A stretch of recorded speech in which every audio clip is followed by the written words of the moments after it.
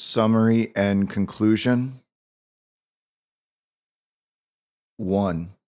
The idea that we have disengaged from the facts and confirmed by reasoning is that our body is an instrument of action and of action only. In no degree, in no sense, under no aspect, does it serve to prepare, far less to explain a representation. Consider external perception. There is only a difference of degree, not of kind, between the so-called perceptive faculties of the brain and the reflex functions of the spinal cord. While the spinal cord transforms the excitations received into movements which are more or less necessarily executed, the brain puts them into relation with motor mechanisms, which are more or less freely chosen. But that which the brain explains in our perception is action begun, prepared, or suggested. It is not perception itself. Consider memory. The body retains motor habits capable of acting the past over again. It can resume attitudes in which the past will insert itself, or again by the repetition of certain cerebral phenomena, which have prolonged former perceptions. It can furnish to remembrance a point of attachment with the actual, a means of recovering its lost influence upon present reality. But in no case can the brain store up recollections or images. Thus, neither in perception nor in memory, nor olfactory, in the higher attainments of mind, does the body contribute directly to representation.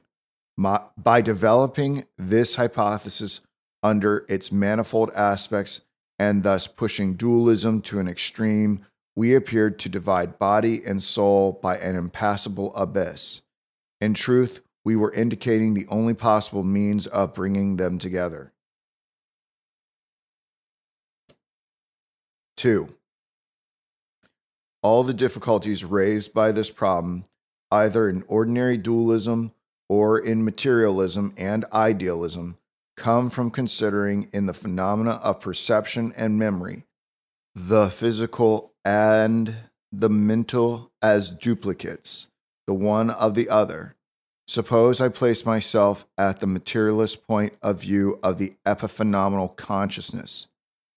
I am quite unable to understand why certain cerebral phenomena are accompanied by consciousness. That is to say, of what use could be, or how could ever arise, the conscious repetition of the material universe. I have begun by positing, suppose I prefer idealism. I then allow myself only perceptions and my body is one of them. But whereas observation shows me that the images I perceive are entirely changed by very slight alterations of the image, I call my body, since I have only to shut my eyes and my visual universe disappears. Science assures me that all phenomena must succeed and condition one another according to a determined order, in which effects are strictly proportioned to causes. I am obliged, therefore, to seek in the image which I call my body, and which follows me everywhere, for changes which shall be the equivalents, but the well-regulated equivalents now deducible from each other. Of the images which succeed one another around my body, the cerebral movements to which I am led back in this way again are the duplicates of my perceptions. It is true that these movements are still perceptions, possible perceptions, so that this second hypothesis is more intelligible than the first. But on the other hand, it must suppose, in its turn, an inexplicable correspondence between my real perception of things and my possible perception of certain cerebral movements which do not in any way resemble these things. When we look at it closely, we shall see that this is the reef upon which all idealism is wrecked. There is no possible transition from the order which is perceived by our senses to the order which we are to conceive for the sake of our science. Or if we are dealing more particularly with the Kantian idealism, no possible transition from sense to understanding. So my only refuge seems to be ordinary dualism. I place matter on this side, mind on that, and I suppose that cerebral movements are the cause or the occasion of my representation of objects. But if they are its cause, if they are enough to produce it, I must fall back step by step upon the materialistic hypothesis of an epiphenomenal consciousness. If they are only its occasion, I thereby suppose that they do not resemble it in any way, and so depriving matter of all the qualities which I conferred upon it in my representation, I come back to idealism. Idealism and materialism are then the two poles between which this kind of dualism will always oscillate. And when, in order to maintain the duality of substances, it decides to make them both of equal rank, it will be led to regard them as two translations of one and the same original, two parallel and predetermined developments of a single principle, and thus to deny the reciprocal influence, and by an inevitable consequence to sacrifice freedom. Now, if we look beneath these three hypotheses, we find that they have a common basis. All three regard the elementary operations of the mind, perception, and memory as operations of pure knowledge. What they place at the origin of consciousness is either the useless duplicate of an external reality or the inert material of an intellectual construction entirely disinterested. But they always neglect the relation of perception with action and of memory with conduct. Now, it is no doubt possible to conceive as an ideal limit a memory and a perception that are disinterested, but in fact, it is towards action that memory and perception are turned. It is action that the body prepares. Do we consider perception? The growing complexity of the nervous system shunts the excitation received on to an ever larger variety of motor mechanisms, and so sketches out simultaneously an ever larger number of possible actions. Do we turn to memory?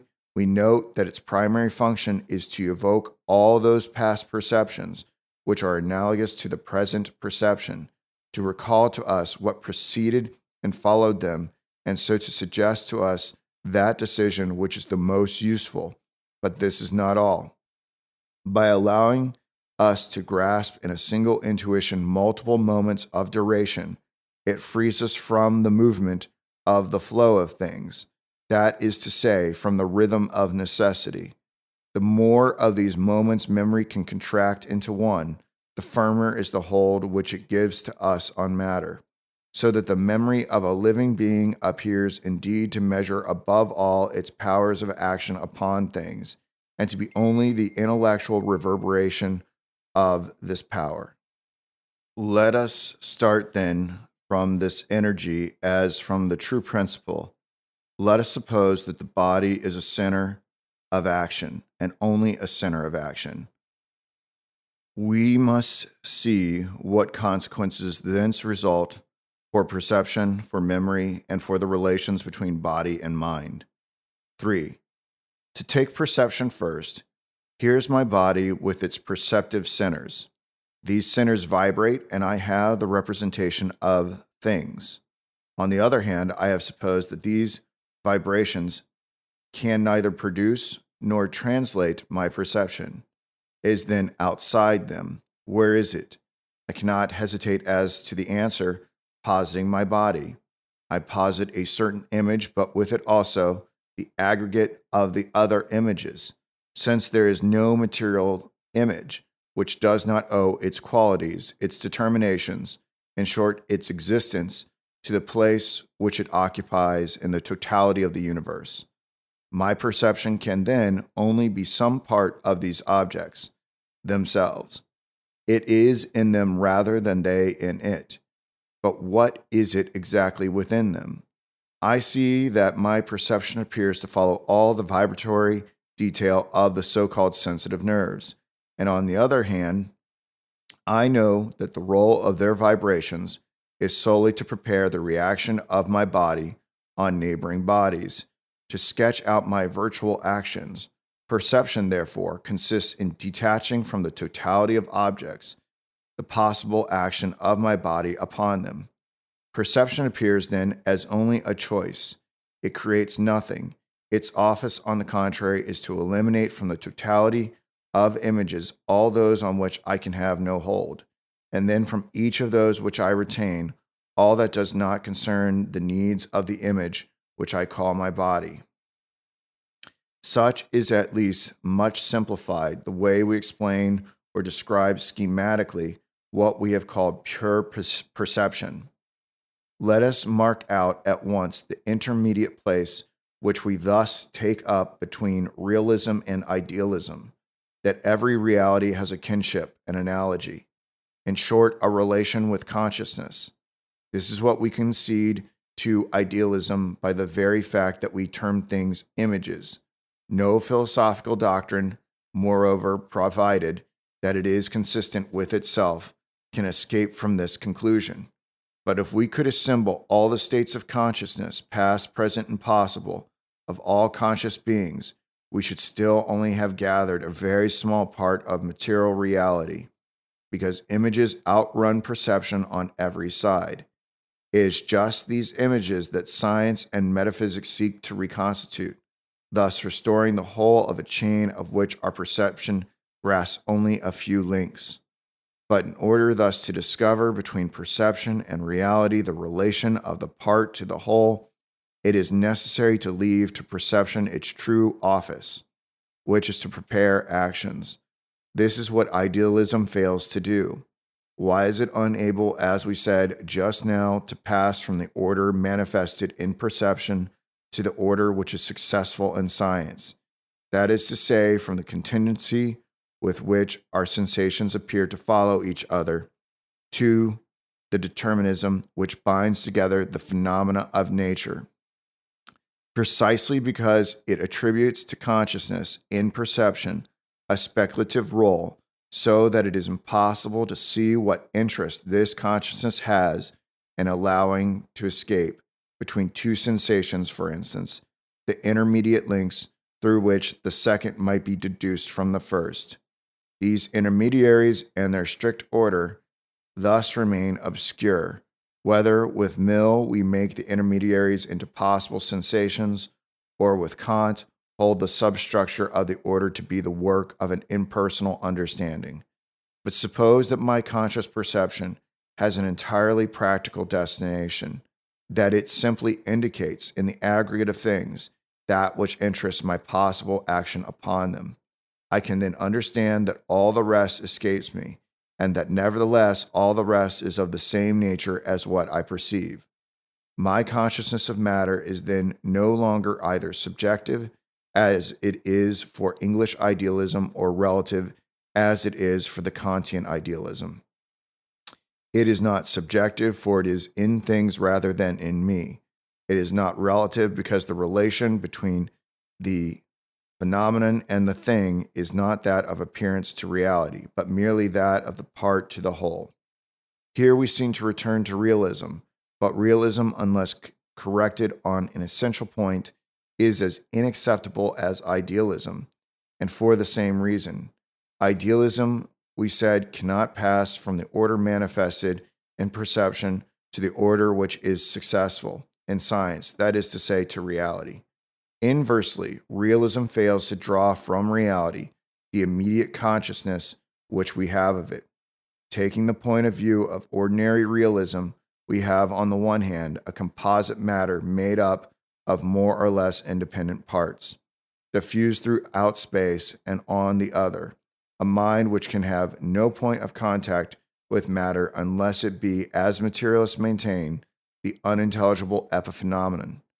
If we prefer the standpoint of the Kantian realism, we find between the thing in itself, that is to say the real, and the sensuous manifold, from which we construct our knowledge, no conceivable relation, no common measure. Now, if we get to the bottom of these two extreme forms of realism, we see that they converge towards the same point. Both raise homogeneous space as a barrier between the intellect and things. The simpler realism makes of this space a real medium in which things are in suspension. Kantian realism regards it as an ideal medium in which the multiplicity of sensations is coordinated. But for both of them, this medium is given to begin with as the necessary condition of what comes to abide in it. And if we try to get to the bottom of this common hypothesis, in its turn, we find that it consists in attributing to homogeneous space a disinterested office. Space is supposedly either merely to uphold material reality or to have the function still purely speculative of furnishing sensations with means of coordinating themselves, so that the obscurity of realism, like that of idealism, comes from the fact that in both of them, our conscious perception and the conditions of our conscious perception are assumed to point to pure knowledge, not to action. But suppose now that this homogeneous space is not logically anterior, but posterior to material things and to the pure knowledge which we can have of them. Suppose that extensity is prior to space. Suppose that homogeneous space concerns our action and only our action, being like an infinitely fine network which we stretch beneath material continuity in order to render ourselves masters of it, to decompose it according to the plan of our activities and our needs.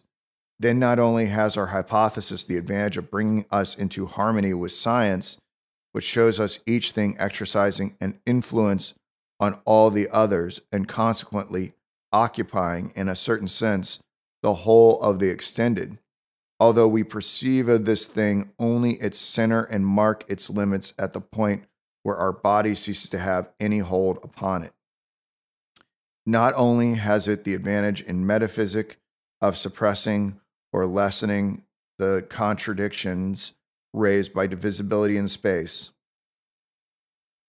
contradictions which always arise, as we have shown, from our failure to dissociate the 2 points of view, that of action from that of knowledge. It has, above all, the advantage of overthrowing the insurmountable barriers raised by realism between the extended world and our perception of it. For whereas this doctrine assumes, on the one hand, an external reality which is multiple and divided, and on the other sensations alien from extensity and without possible contact with it, we find that concrete extensity is not really divided any more than immediate perception is truth unextended. Starting from realism, we come back to the point which idealism had led us.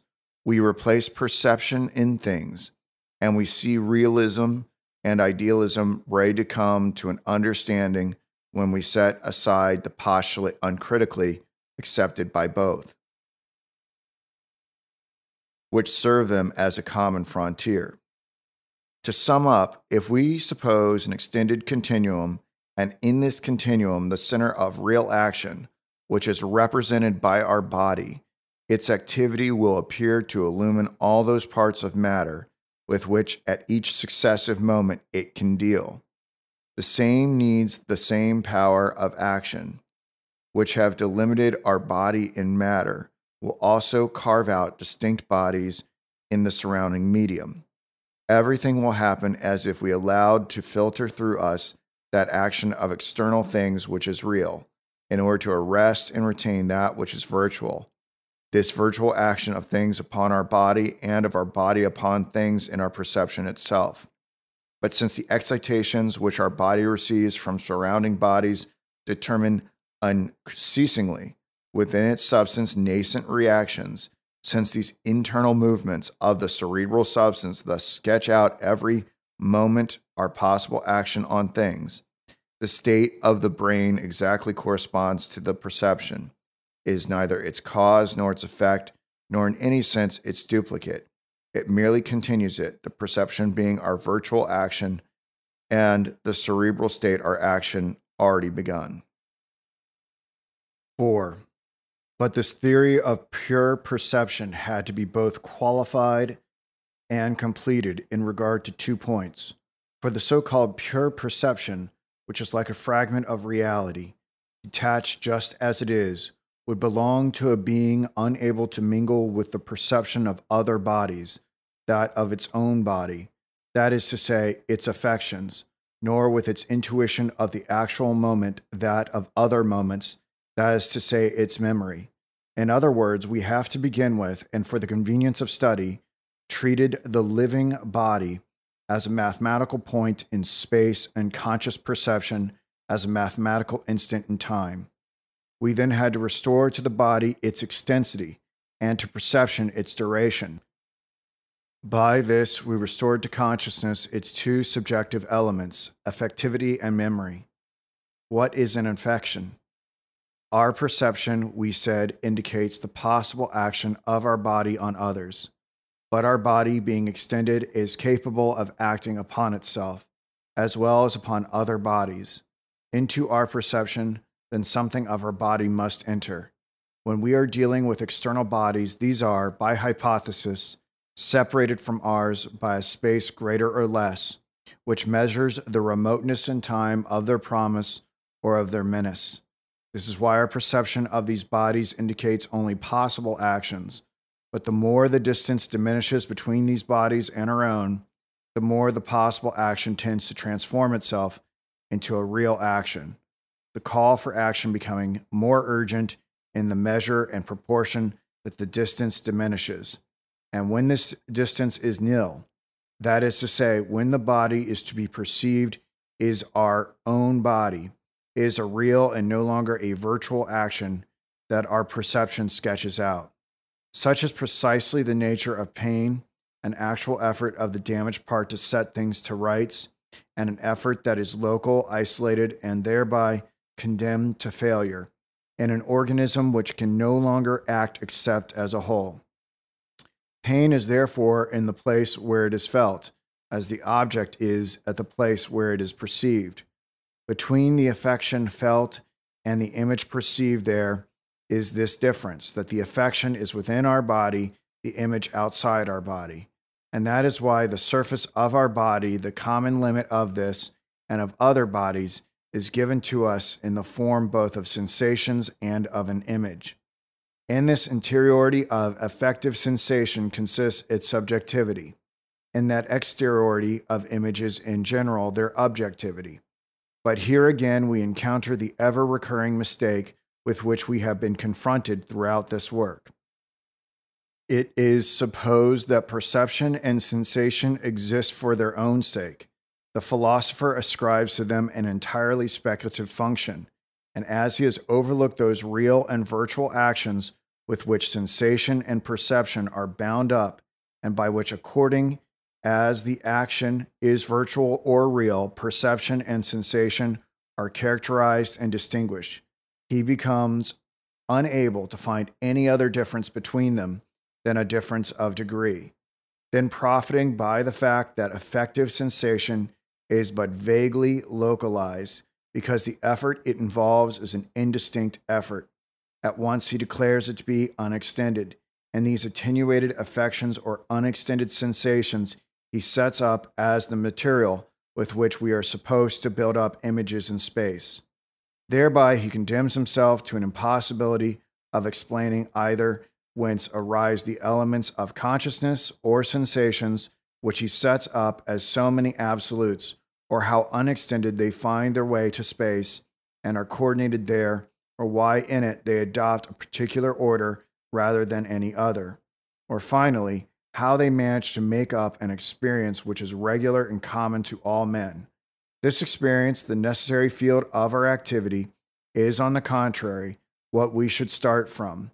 Pure perceptions, therefore, or images, are what we should posit at the outset, and sensations, far from being the materials from which the image is wrought, will then appear as the impurity which is introduced into it, being that part of our own body which we project into all others.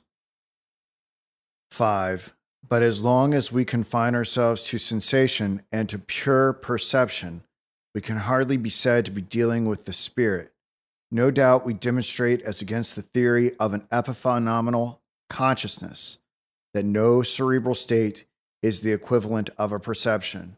No doubt the choice of perceptions from among images in general is the effect of a discernment which foreshadows spirit.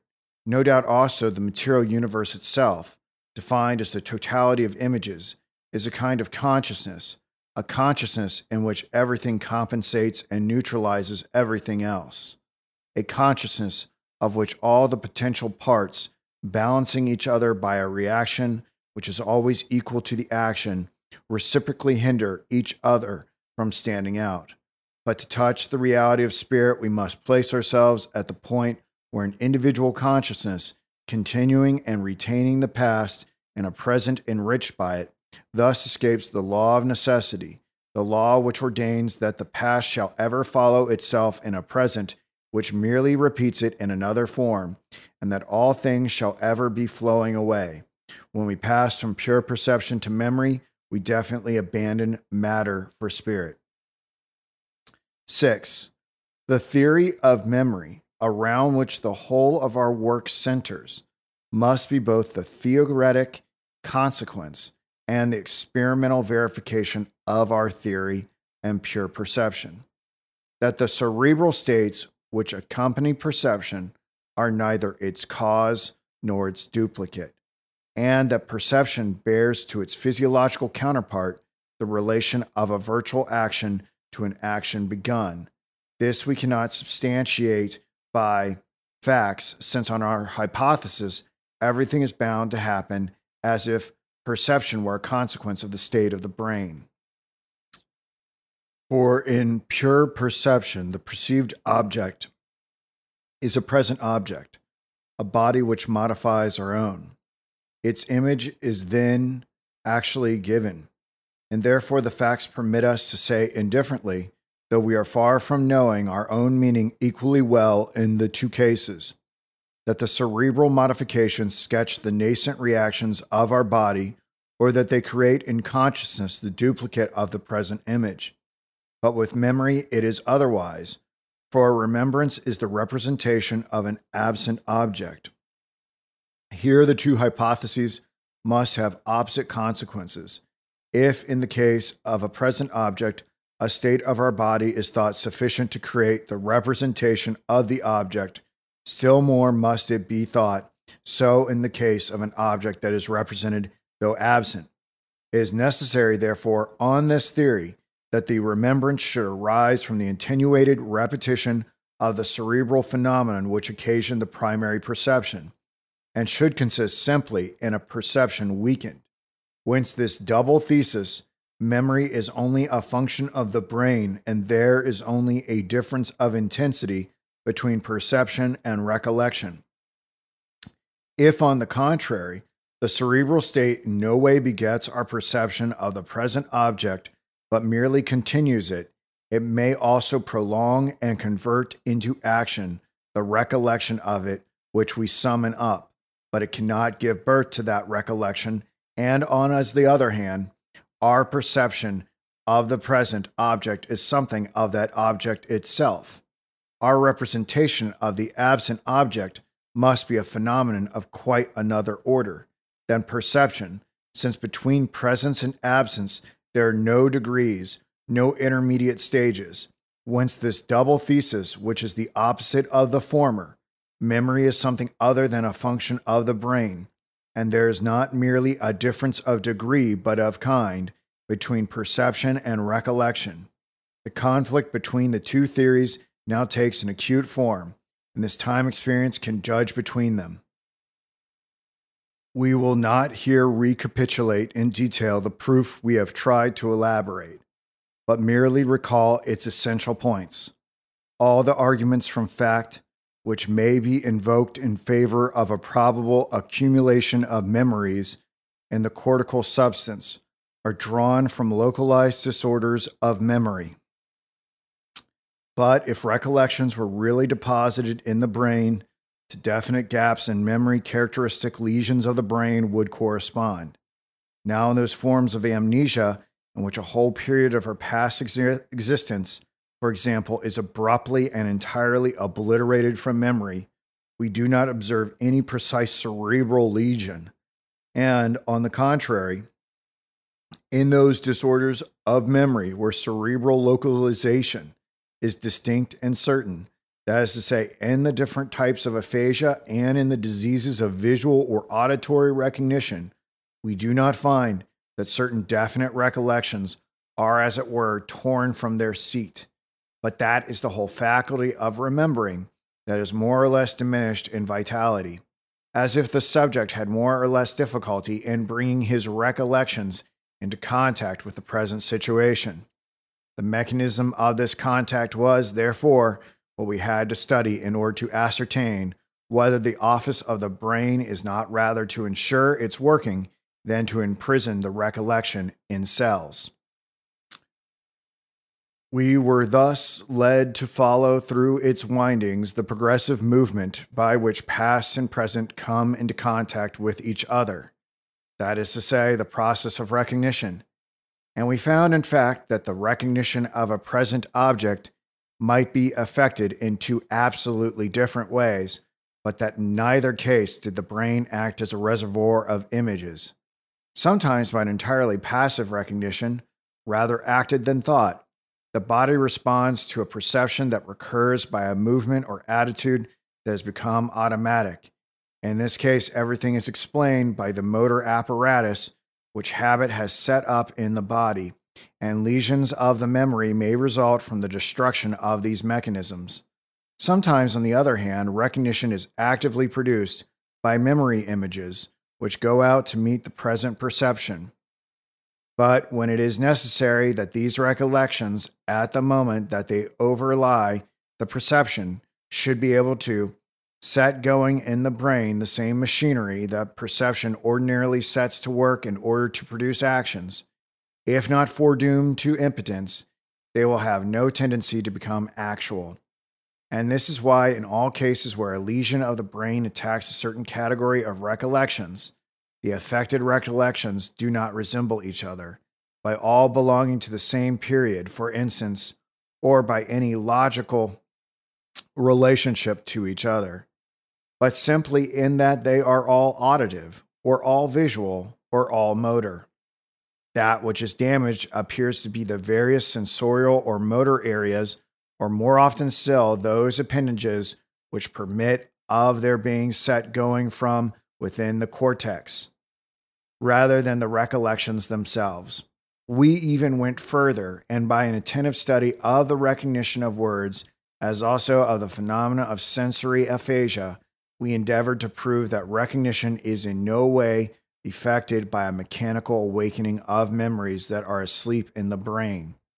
It implies, on the contrary, a more or less high degree of tension in consciousness, which goes to fetch pure recollections in pure memory in order to materialize them progressively by contact with the present perception. But what is this pure memory? What are pure recollections? By the answer to this inquiry, we completed the demonstration of our thesis. We had just established its first point, that is to say, that memory is something other than a function of the brain.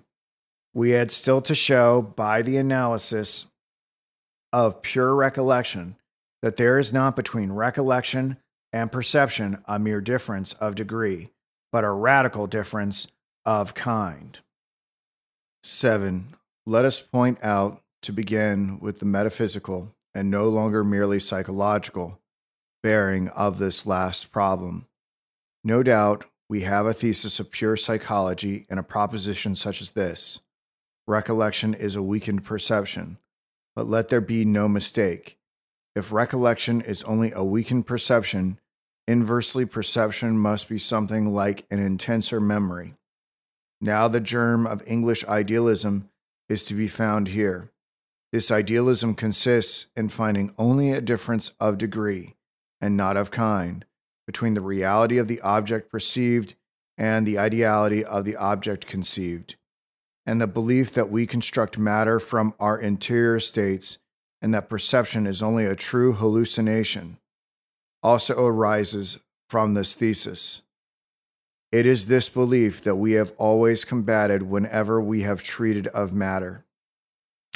Either then our conception of matter is false, or memory is radically distinct from perception. We have thus transposed a metaphysical problem so as to make it coincide with a psychological problem, which direct observation is able to solve. How does psychology solve it? If the memory of a perception were but this perception weakened, it might happen to us, for instance, to take the perception of a slight sound for the recollection of a loud noise. Now, such a confusion never occurs, but we may go further and say that the consciousness of a recollection never occurs as an actual weak state which we try to relegate to the past so soon as we become aware of its weakness. How indeed, unless we already possess the representation of a part previously lived, could we relegate to it the less intense psychical states, when it would be so simple to set them alongside of strong states as a present experience more confused beside a present experience more distinct? The truth is that memory does not consist in a regression from the present to the past, but on the contrary, in a progress from the past to the present. It is in the past that we place ourselves at a stroke. We start from a virtual state, which we lead onward step by step through a series of different planes of consciousness, up to the goal where it is materialized in an actual perception. That is to say, up to the point where it becomes a present active state. In fine, up to the extreme plane of our consciousness against which our body stands out. In this virtual state, pure memory consists. How is it that the testimony of consciousness on this point is misunderstood? How is it that we make of recollection a weakened perception of which it is impossible to say either why we relegate it to the past, how we rediscover its date, or by what right it reappears at one moment rather than at another? Simply because we forget the practical end of all our actual psychical states. Perception is made into a disinterested work of the mind, a pure contemplation. Then as pure recollection can evidently be only something of this kind, since it does not correspond to a present and urgent reality. Memory and perception become states of the same nature, and between them no other difference than a difference of intensity can be found. But the truth is that our present should not be defined as that which is more intense, is that which acts on us and which makes us act. It is sensory and it is motor. Our present is, above all, the state of our body. Our past, on the contrary, is that which acts no longer, but which might act and will act by inserting itself into a present sensation of which it borrows the vitality. It is true that from the moment when the recollection actualizes itself in this manner, it ceases to be a recollection and becomes once more a perception. We understand then why a remembrance cannot be the result of a state of the brain. The state of the brain continues the remembrance. It gives it a hold on the present by the materiality which it confers upon it. But pure memory is a spiritual manifestation. With memory, we are in very truth in the domain of spirit. 8. It was not our task to explore this domain. Placed at the confluence of mind and matter, desires chiefly of seeing the one flow into the other. We had only to retain of the spontaneity of intellect its place of conjunction with bodily mechanism. In this way, we were led to consider the phenomena of association and the birth of the simplest general ideas. What is the cardinal error of associationism? It is to have set all recollections on the same plane, to have misunderstood the greater or less distance which separates them from the present bodily state, that is, from action. Thus, associationism is unable to explain either how the recollection clings to the perception which evokes it, or why association is effected by similarity or contiguity rather than in any other way, or finally by what caprice a particular recollection is chosen among the thousand others. which similarity or contiguity might equally well attach to the present perception. This means that associationism has mixed and confounded all the different planes of consciousness, and that it persists in regarding a less complete as a less complex recollection. Whereas it is in reality a recollection less dreamed, more impersonal, nearer to action, and therefore more capable of molding itself like a ready-made garment upon the new character of the present situation. The opponents of associationism have moreover followed it onto this ground. They combat the theory because it explains the higher operations of the mind by association, but not because it misunderstands the true nature of association itself. Yet this is the original vice of associationism. Between the plane of action, the plane in which our body has condensed its past into motor habits, and the plane of pure memory, where our mind retains in all its details the picture of our past life, we believe that we can discover thousands of different planes of consciousness, 1,000 integral and yet diverse repetitions of the whole of the experience through which we have lived. To complete a recollection by more personal details does not at all consist in mechanically juxtaposing other recollections to this, but in transporting ourselves to a wider plane of consciousness and going away from action in the direction of dream. Neither does the localizing of a recollection consist in inserting it mechanically among other memories, but in describing by an increasing expansion of the memory as a whole, a circle large enough to include this detail from the past. These planes, moreover, are not given as ready-made things superposed the one on the other. Rather, they exist virtually, with that existence which is proper to things of the spirit, the intellect forever moving in the interval which separates them, unceasingly finds them again or creates them anew. The life of intellect consists in this very movement. Then we understand why the laws of association are similarity and contiguity rather than any other laws, and why memory chooses among recollections which are similar or contiguous certain images rather than other images. And finally, how by the combined work of body and mind the earliest general ideas are formed. The interest of a living being lies in discovering in the present situation that which resembles a former situation, and then in placing alongside of that present situation what preceded and followed the previous one, in order to profit by past experience. Of all the associations which can be imagined, those of resemblance and contiguity are therefore at first the only associations that have a vital utility. But in order to understand the mechanism of these associations, and above all the apparently capricious selection which they make of memories, we must place ourselves alternately on the two extreme planes of consciousness, which we have called the plane of action and the plane of dream. In the first are displayed only motor habits. These may be called associations which are acted or lived, rather than represented. Here resemblance and contiguity are fused together, for analogous external situations as they recur have ended by connecting together certain bodily movements and thenceforward the same automatic reaction, in which we unfold these contiguous movements. Will also draw from the situation which occasions them its resemblance with former situations. But as we pass from movements to images and from poor to richer images, resemblance and contiguity part company. They end by contrasting sharply with each other on that other extreme plane where no action is any longer affixed to the images. The choice of one resemblance among many, of one contiguity among others, is therefore not made at random. It depends on the ever-varying degree of the tension of memory, which according to its tendency to insert itself in the present act or to withdraw from it transposes itself as a whole from one key into another.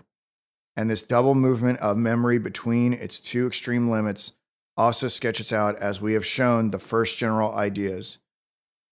Motor habits ascending to seek similar images in order to extract resemblances from them, and similar images coming down towards motor habits to fuse themselves, for instance, in the automatic utterance of the word which makes them one.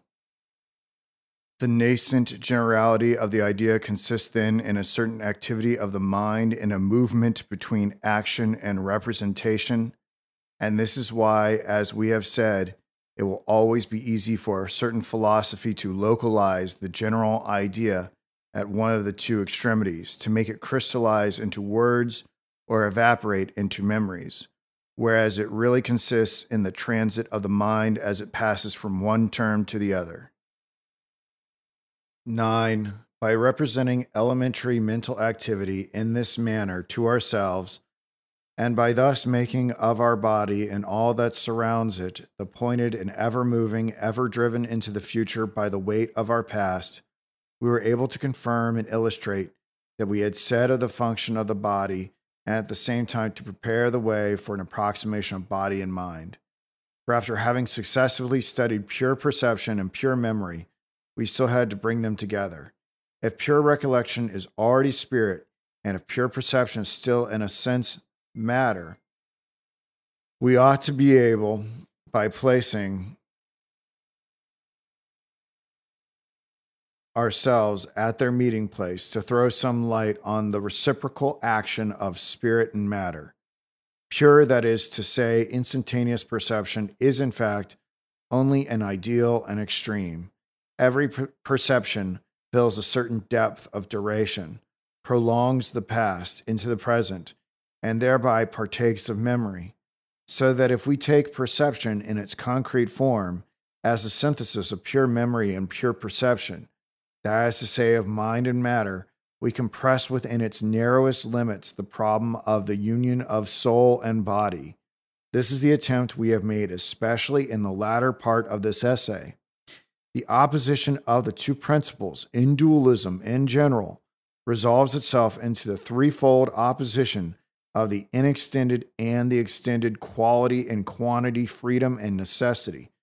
If our conception of the function of the body, if our analyses of pure perception and pure memory are destined to throw light on any aspect of the correlation of body and mind, it can only be on condition of suppressing or toning down these three oppositions. We will then examine them in turn, presenting here in a more metaphysical form the conclusions which we have made a point of drawing from psychology alone.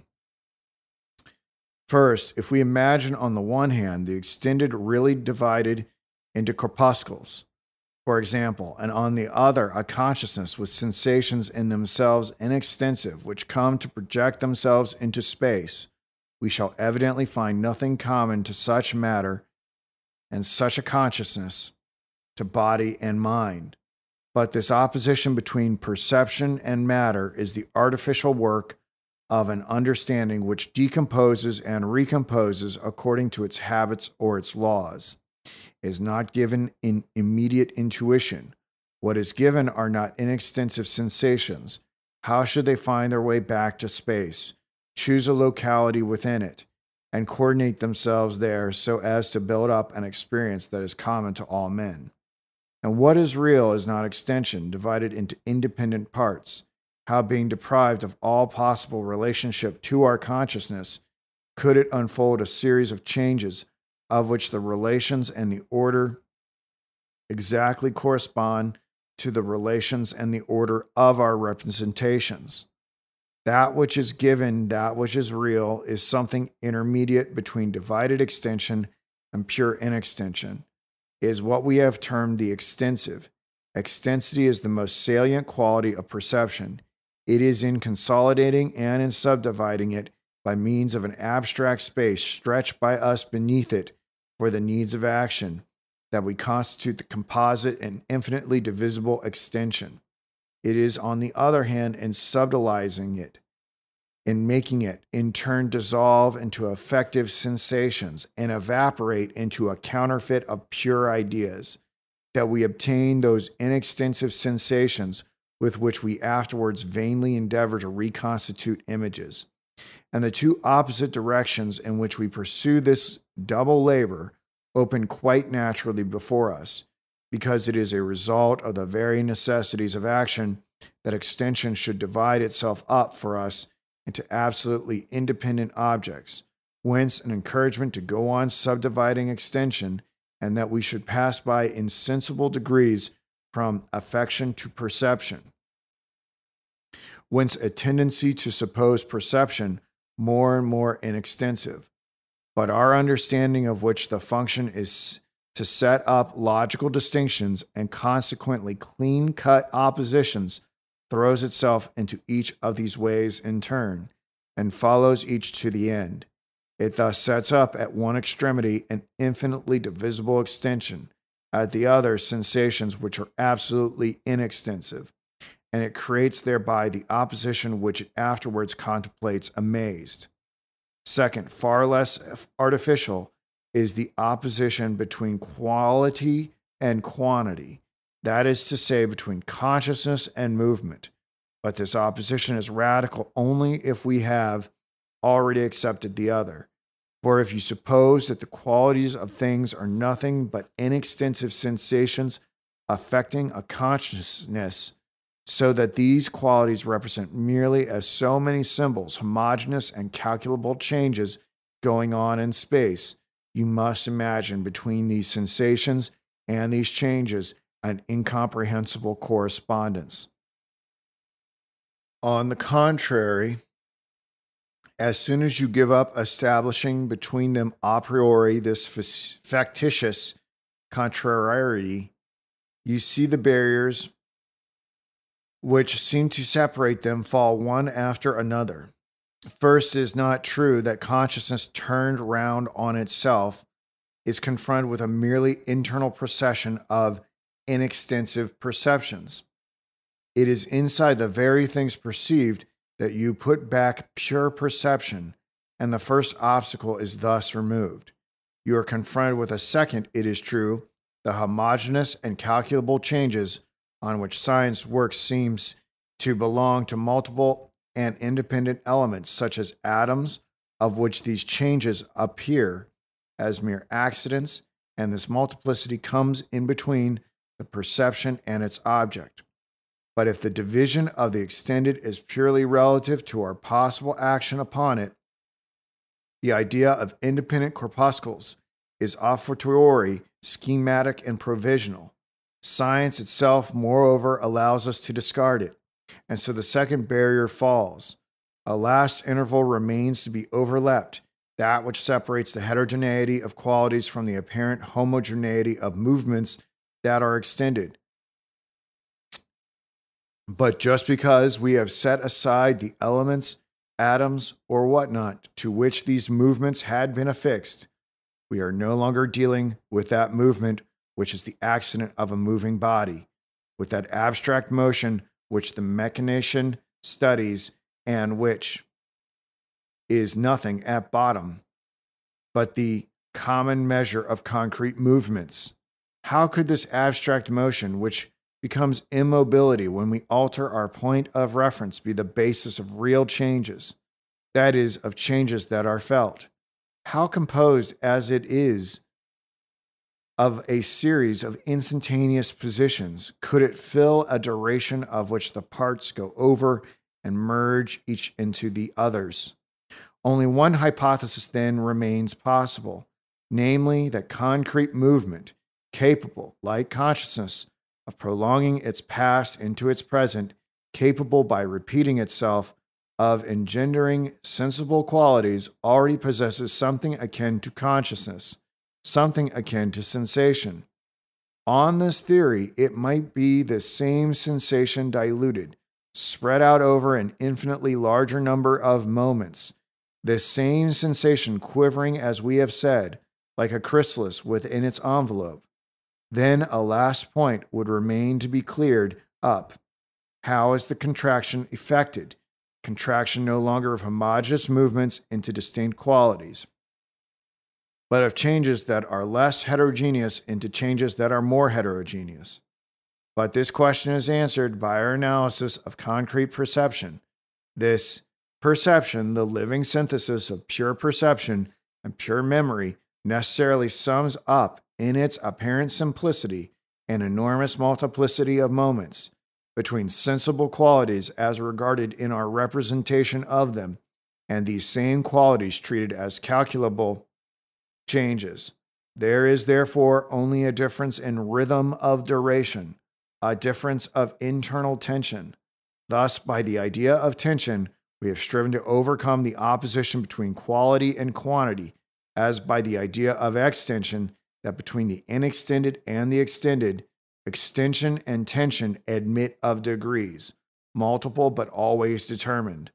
The function of the understanding is to detach from these two genera, extension and tension, their empty container, that is to say, homogeneous space and pure quantity, and thereby to substitute for supple realities which permit of degrees, rigid abstractions born of the needs of action, which can only be taken or left, and to create thus for reflective thought dilemmas of which neither alternative is accepted by reality.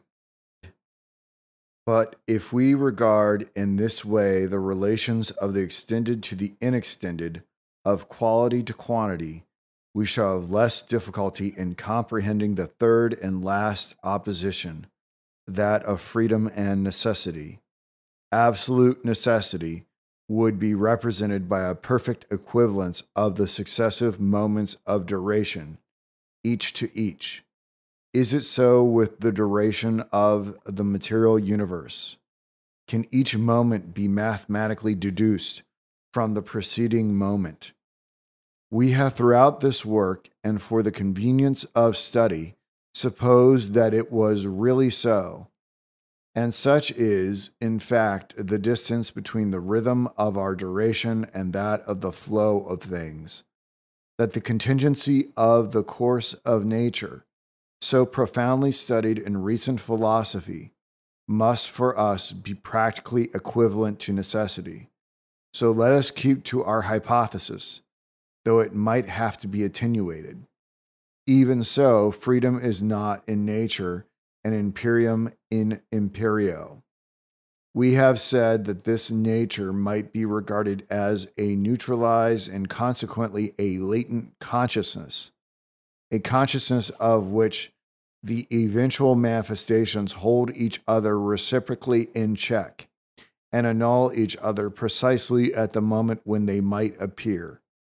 The first gleams which are thrown upon it by an individual consciousness do not therefore shine on it with an unheralded light.